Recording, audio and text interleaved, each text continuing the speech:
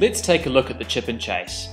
It is important to understand when to use a chip and chase because too many players these days simply kick the ball away.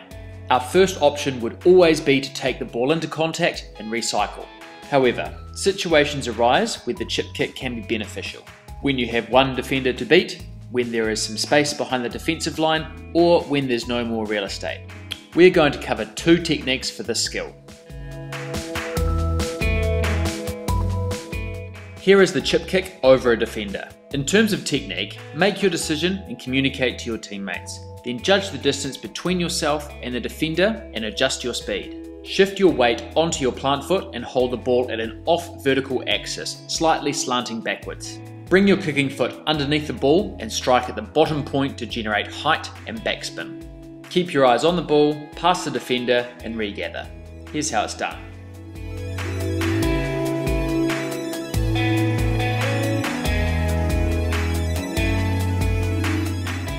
Judge the distance between you and the defender and adjust your speed.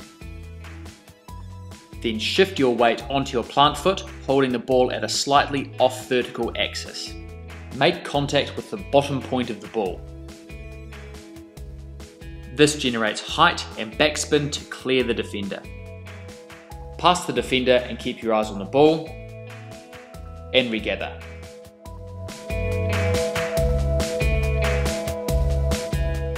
Here's how it looks from point of view.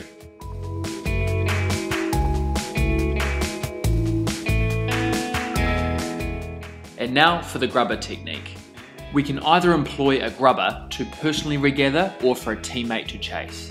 Start by maneuvering your body and sight the space you want to grubber the ball into. Shift your body weight onto your plant foot and hold the ball palm down and guide it onto your foot. The ball should be at a horizontal angle and strike it at the rear, allowing for a tumble effect. Brush past the defender, keep your eyes on the ball and regather. Here's how it's done.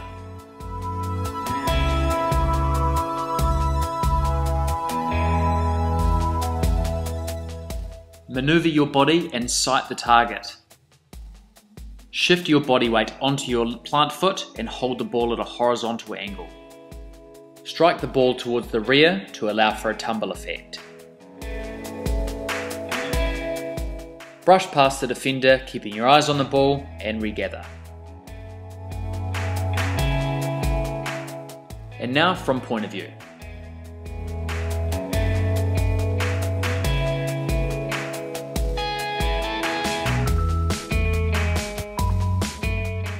In summary, when thinking about a chip and chase, decide early on which technique best suits your situation.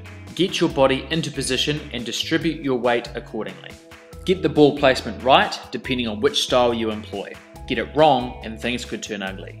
Striking the ball is the most important part. You need to practice this above all else. And finally, the purpose of the chip and chase is to regather the ball, so make sure you control the distance on it. Well, that's all for the chip and chase. We'll see you for our next skill video soon. Cheers.